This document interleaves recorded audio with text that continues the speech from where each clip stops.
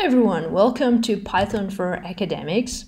In this video we're going to start learning about processing files with Python, specifically processing lots of files at once. In the first exercise we're going to learn how to rename files by appending some characters to an already existing file name. So let's say that you generated lots of files with your research results, but you made a mistake and forgot to add a tag that labels that specific case. So let's say that you generated files that have the following format for the file name, but you would like them to also be prefixed by this case1 label.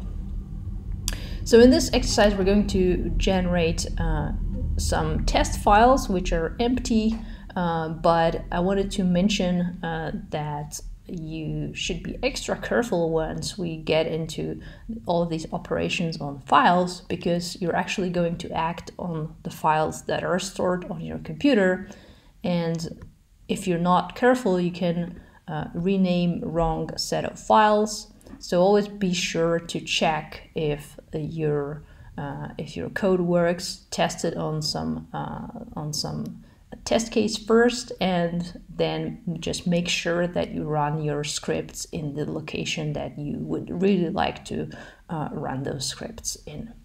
So we're going to start by generating the empty test files that have the following file name format, and I'm going to show you two ways to do that.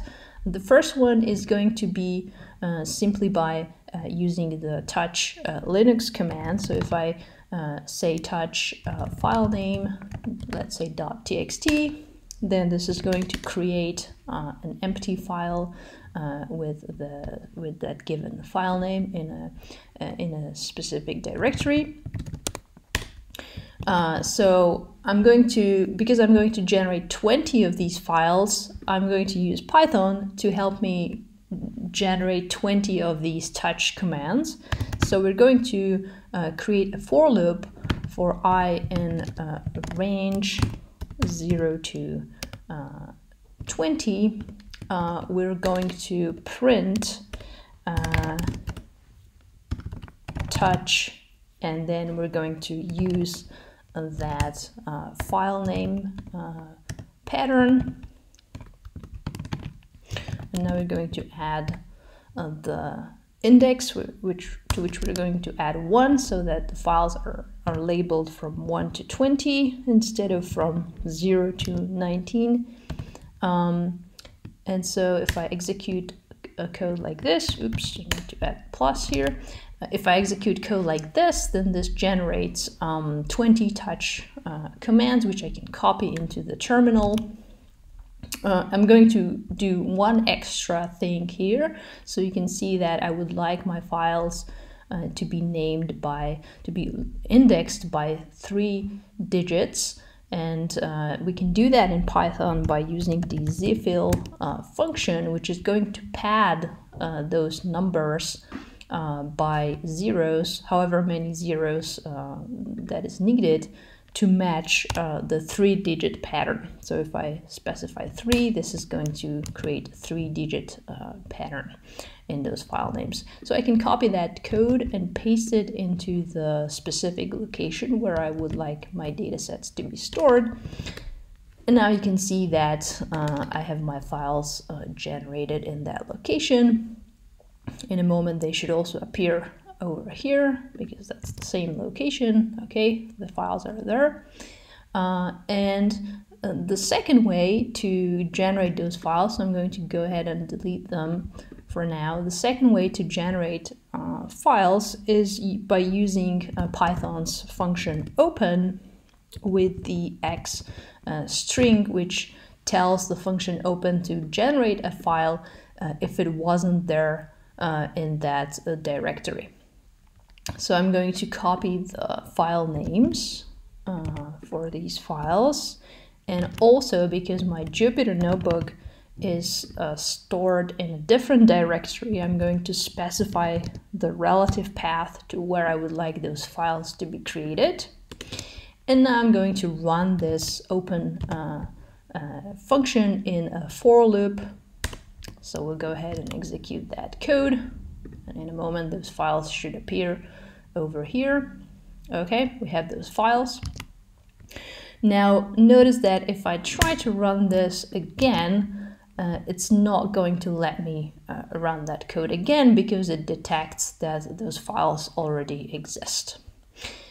Okay, so now we have our test files, 20 test files, and we are going to proceed with this exercise and append this case 1 prefix to all of these files.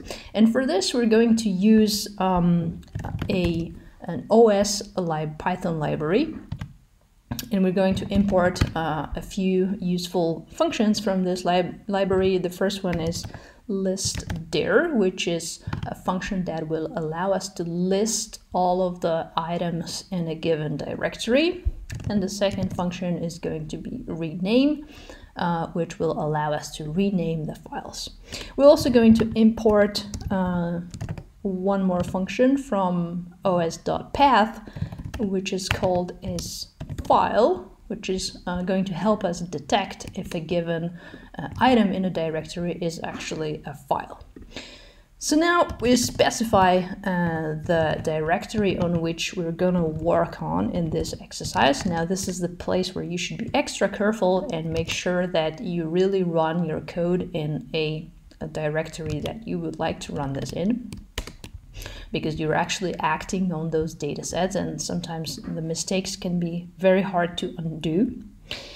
And now we're going to create a list that stores all of these file names, and we're going to use list comprehensions to do that. So we're going to write files is equal to I for I in listdir directory. So this is going to create a string from a file name that is present in that directory, but then we're also going to add an extra if statement in that list comprehension. We're only going to add a file name to that list if this is actually a file. So we're going to use the isFile function to detect if a given item is a file. Now we have to specify the path to that file name. Okay, and this list comprehension now created a list of strings that store all of these file names in that directory. So now the last thing we need to do is to loop over all of the files in that files list and apply the rename function. So I'm going to do that again in a for loop for I in, okay, let's say for file in files. We're going to first specify what was the old file name and what is the new file name that we would like to have.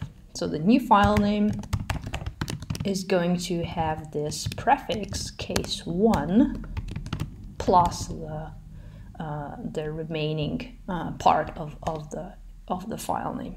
And now we're going to run the function rename. We're going to give this function 2 arguments, old file name and the new file name. And we'll go ahead and run this piece of code. And if we wait a little bit, you can see that these file names have changed. So now I'm going to teach you also a way to undo this. So in order to undo this operation, so rename those files again, we're going to have to run this piece of code again. So we're going to have to create a new list of file names because the file names have now changed. So I'm updating my list of files. And now we're going to copy that code, and we no longer want to add a prefix to that file name, but instead we would like the file names to start from the 7th index onward. So if I run this piece of code, you can see that the file names went back to what they were at the beginning. So as you start building your Python toolbox, you can also add a little bit of extra diagnostics that is printed as you perform those file name changes. So for example, we could count how many files have been changed. So let's say that we set initially some counter to 0, and then at every iteration we're going to increase that counter. And we could also print at the end of the for loop.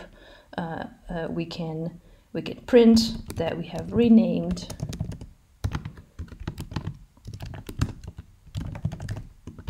that many files, and we could also print how the old file name was called and what is the new file name. So just some diagnostics for you to make sure that the code runs as you would like. So now I'm going to undo the renaming operation again.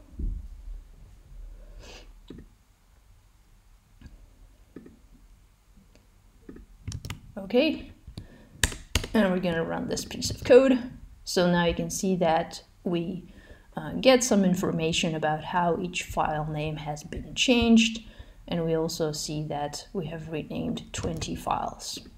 So in the next video, I'm going to show you a more sophisticated way to rename files using regular expressions. This will allow us to search for locations of specific words or specific characters within the file name and then replace or remove them. So see you in the next videos.